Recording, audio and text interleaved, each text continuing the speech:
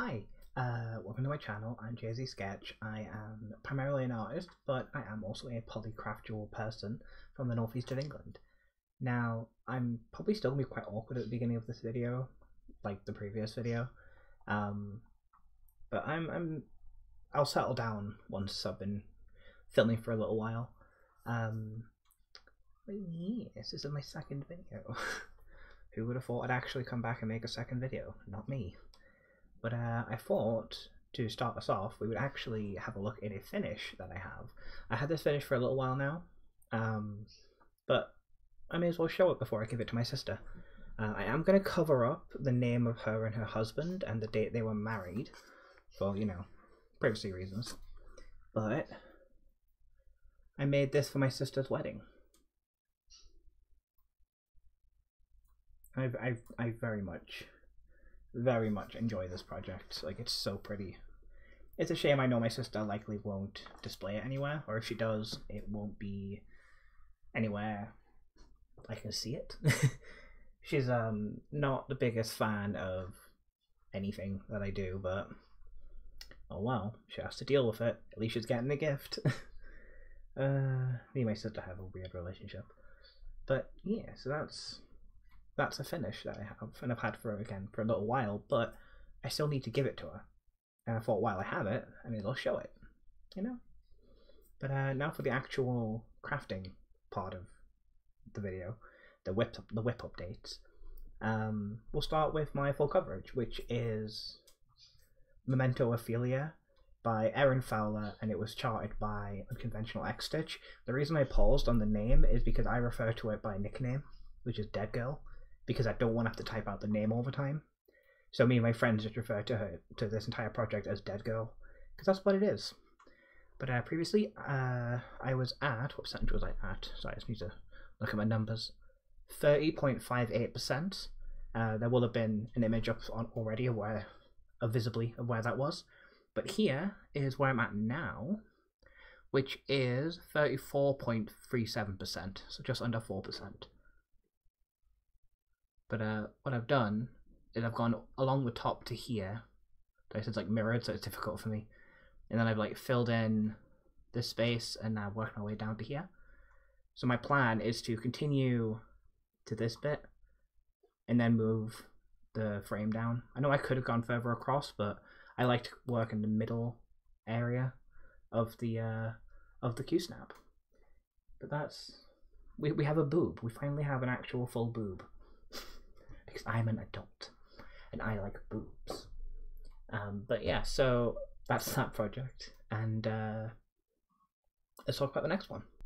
So the next project is my dinosaur sampler, which is the A to Z dinosaur chart, or sampler. Is it sampler or chart in the name? Chart. The A to Z dinosaur chart by Purple Pansy. The pattern was actually a gift by my friend Dace, who, as mentioned in the previous video, is a friend who is also a Flosstuber and a streamer. Because I'm also a streamer. Everything will be linked. Yeah, so the pattern was actually a gift from him, and I am doing one dinosaur a month. Now previously I was at 59.09%, and now I'm at 62.03%. So here it is in full. And the dinosaur that I did is this R dinosaur that I can't pronounce. I really can't wait to have this like completely finished, because dinosaurs. And yes, I'm using cardboard. I love dinosaurs so much, and I can't wait to have that frame so I can just like somewhere in my room it'll be up, or maybe in the living room. Who knows? But I love dinosaurs, and I am enjoying that piece, and it should be finished by the beginning of next year.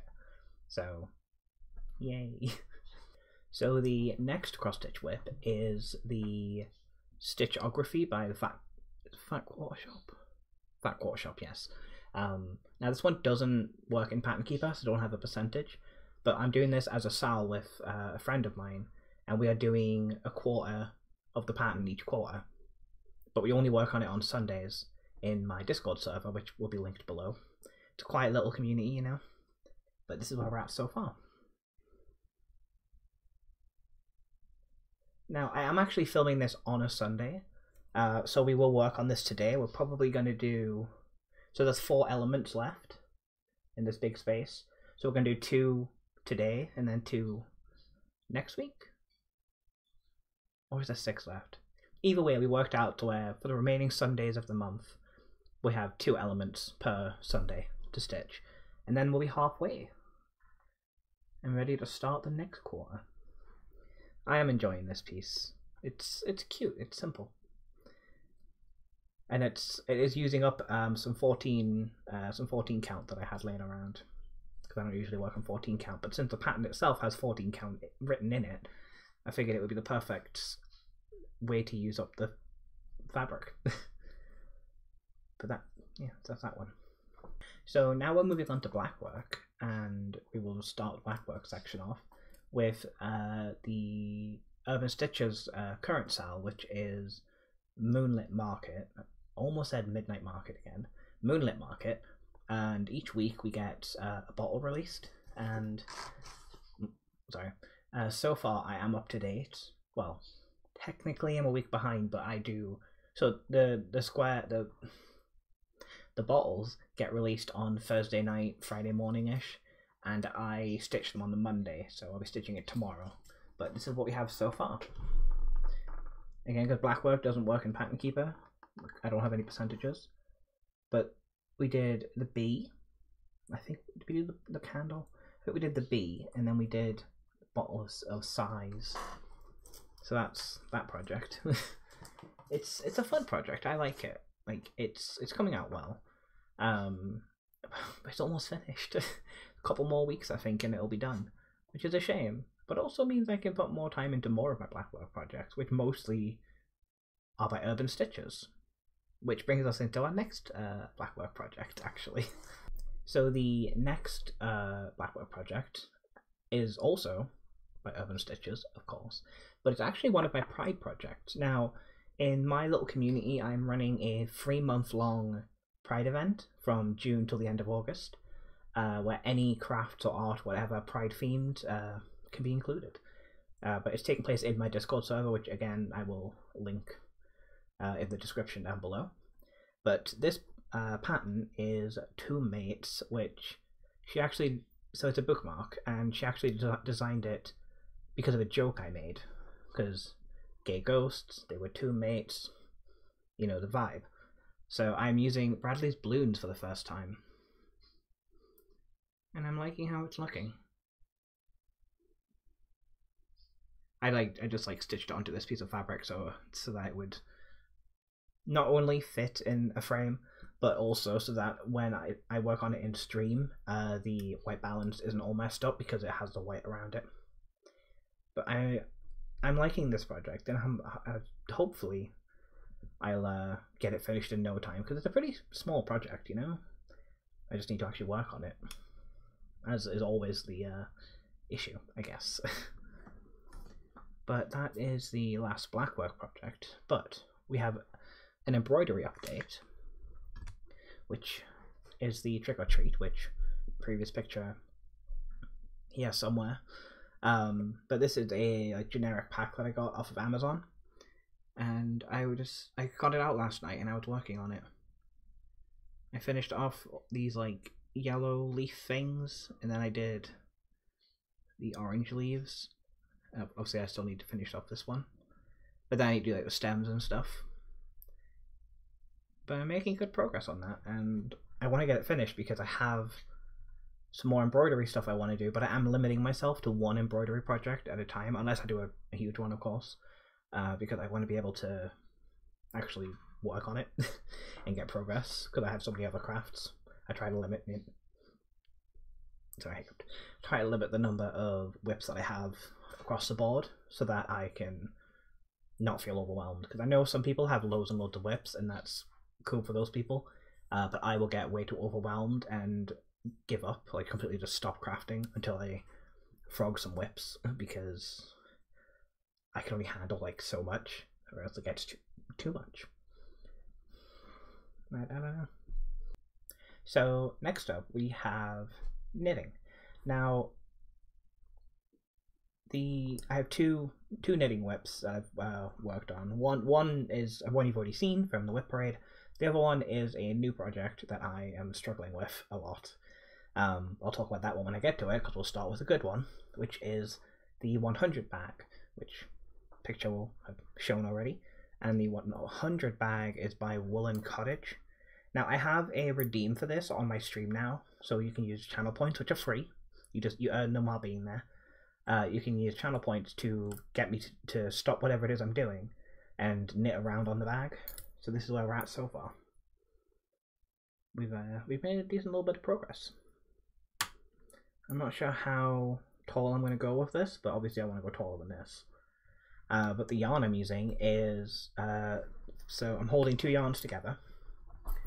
This like generic, I think it's from Aldi actually, or Lidl's, whichever one has a middle aisle with all the goodies in. Just like a generic boucle cotton creamy yarn. But then I'm holding it with all of these like minis that I have from vegan yarn, and they were from an advent calendar a few years ago, and so I finally found a use for them, and I like this project. It's fun and it feels really nice. And I'm definitely going to use it as like a little project bag. That'll be fun. But now the other knitting project, which is a new project, which is the Burn It Down socks, which I'll put an image up on screen of both socks because the socks are a mismatched pair. The first one, which is the one I'm currently knitting, it says burn turfs not witches, and then the other sock says ban bigots not books. And obviously with it being Pride, I figured perfect time to knit the burn turf socks. You know, my anti-turf socks as I've been calling them. But I got really frustrated and I ripped it all apart, not because there's something wrong with the pattern or the project itself, but because I'm not doing good mentally right now, and I'm being very destructive, and as a result I ripped this whip apart, which in the grand scheme of things isn't so bad because it had so little progress on it. So then I restarted it, but I want to take it apart again and restart it with a different stitch count. Let me just real quick actually show you what I keep it in. So this is a little DPN case I made, and so as the sock is made, it like grows out, but it's held closed by little snaps so that the actual DPNs can't fall off. So it's a fun little thing. But yeah, I just have on my second version I just have the cuff and then a little bit of like 2 rounds, not even that, just one round of color work. I was further on my previous attempt, but I'm gonna rip that one apart and do it again because I'm just not happy with it. Oh, actually, there is a third whip. Can I show it? Yes. So let me just. Yes, egg. Let me just grab that. Where did I put it? There it is. It is in my yarn bowl. Actually, scratch that. Rewind for like 10 seconds. The yarns I'm using for the sock, I am using a mixture of West Yorkshire Spinners 4-ply, like signature 4-ply in butterscotch and milk bottle, which are like both of these colors. But then I'm also using Cascade Heritage in red, teal, and orange. So those are the yarns I'm using for the socks. Okay, now we can return to this mystery third project. Now, I mentioned Urban Stitches. Now, she has decided to commission me to make her a scarf. So I'm making her a scarf. And I need to restart it though because this yarn is kind of weird. So I just need to restart on a slightly smaller needle, add a couple extra stitches to make up for that loss of size. But see, it'll show much better once it's done on a smaller one, but you can see there's a pattern there. Now, if she watches this video, she'll know, but she doesn't know that she's not just getting a plain scarf. She's getting one with skulls on it, which I am figuring out I found a cable pattern for a scarf. Not for a scarf. I found a cable pattern for skulls, and I decided that I would use that and like design my own scarf using that free chart, because it's a free chart. I'm not using someone's paid for stuff and then like claiming it as my own or anything. I'm also not claiming it as my own anyways, because obviously I didn't design the actual cable pattern, but I'm designing the actual scarf itself. But the yarn I'm using is King Cole's Forest yarn. It's a recycled yarn, and it says it's an Aran weight, but it is not. It is 100%, most definitely, a DK weight. Like, there is no way this yarn is an Aran weight. It might fluff up a little bit after it's washed, but like from what I'm looking at online, it doesn't really change that much. So that's why I've been having to like constantly restart and change the needle size and trying to figure out what the best size is for this specific needle.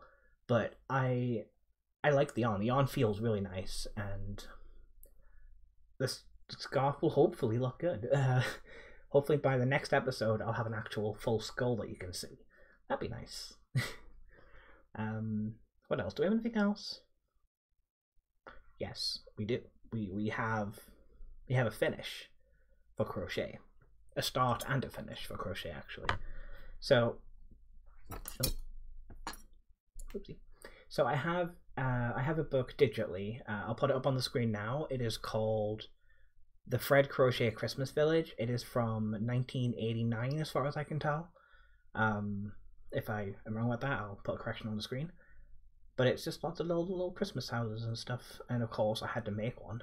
I want to work my way through the book and make all of them. But I made the very first one. I'm making them in order, that way I know what I've done. But I made the very first one, and here it is. It's kind of hard to see because obviously it's white crochet and it's hollow. But it's a little house. And I very much like my little house. It's very cute. It's got a little door on it. Oh no, my little house. I dropped it. Yeah, so I'll pop that. I'll pop it there. Little house. And then I also have a little sewing update. I just decided to randomly start sewing together some of my little English paper piece hexies. There's no like rhyme or reason, I'm just randomly connecting them, because I figured I may as well smush them all together, just make a big piece of fabric out of them, or as big as I can, and then use that to make something else. I'm thinking possibly a project bag. Maybe something similar to this one, without the petals. Like, use the same basic like dimensions. Maybe make it like a little bit taller, depending on how much, and then use it as like a decorative thing, I guess. But that's that. But we also have haul, which, let me just clean this up and then we will get back with the haul. If you're not interested in haul, that's fine. I will see you next time. Thanks for hanging out. But yeah, let me clean up and then we'll show off some stuff. Okay, so the haul. Now, before I show my haul, I am running a year-long stash busting challenge in my Discord server. You make your own rules. It is not a ban. It is very important to remember that. It is not a full-on ban on buying stuff. Like, those don't work for the most part. And when you slip up, you're more likely to just give up and spiral with spending, which is what I'm avoiding by making people have their own rules and not have it as a full-out ban unless that they know that works for them. But I did break my own rules. But like I said previously, I'm struggling. I'm doing like a really badly mentally, and I impulsively spent money. But also, like, it's for stuff I really want to do. It's egg again. So I don't feel as bad about breaking my stash busting rules, but I did break them, and I do feel bad about that. But I'll just try harder, I guess. But to start off with, I decided to get myself another like knockoff Q-snap. Just because I like these, and I thought, why not? It's in plastic, so I'm trying not to rustle it much. I got something I need, which is just a piece of black felt, because I need this in order to be able to finish the gay bookmark, because I want to put black on the back because it's black fabric, so makes sense. But then we have, so I bought the wrong crochet thread, but honestly I quite like it. I meant to buy a black one, but this is a dark blue anchor, like size 12 like crochet thread. But I'm not mad about it. I do like it, and I will still use it for its intended purpose, which is a doily, which you will see in a moment.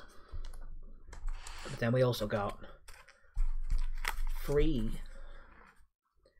balls of 100 grams, so 300 grams of size 40 crochet thread from, like, it's one of the DMC ones.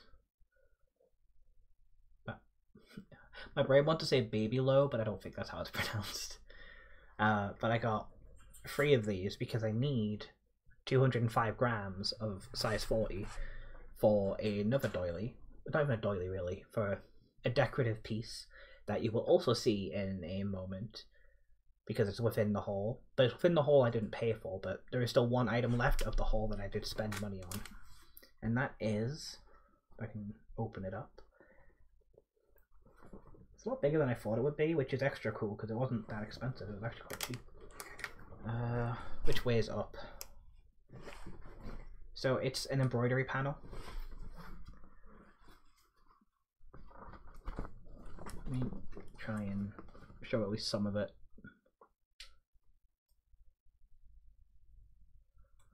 But it's like, it has 4 different designs on it. It's from French General. I love their fabrics, but I could never actually ever afford any of their actual fabrics because it's so expensive. But I saw this, and it's designs from some of their fabrics that they've turned into like embroidery panels, and I thought that could be fun because I can color it in and use it for something. Yay! But yeah, so I will show you that's the end of the doily haul. That's the end of the part of the haul for stuff I actually spend money on. But we do also have a bunch, like a stack of doily patterns that I got for free from my craft group. I'm not going to go through all of them, obviously, but I do want to show a few things from it, including the 2 doilies, well, the doily and the decorative piece that I plan on making with the haul that I just got. So give me a second and we will look at those. Okay, so I mostly am going to show you the doily and the decorative piece that I want to do, and then I'll show you like a few others because these are quite old patterns as well, which is fun. I'm not sure when they're all from though, but there's this one, which is what I needed the black for, because I needed the black for the part of the face. And there's like a miniature version where you just have 4 of them instead, which I also want to do. But these are like actually like 3D swans. It's like a close-up of the actual swans. Yeah, this one's from 1980. So I wanna make that. But then the other one, so that's why I needed the black thread for, but obviously I got the dark blue, but that's fine. It's fine. I'm fine with that. I actually like that color. But the other one, which I keep referring to as the decorative piece, you'll understand why in a second, is this. I have no idea when this is from. But the pattern is called Pleasure, and I have nicknamed it Lesbians. And yeah, there's so many doilies here. Like I've got this, like a whole set. Is this one telling you when it's from?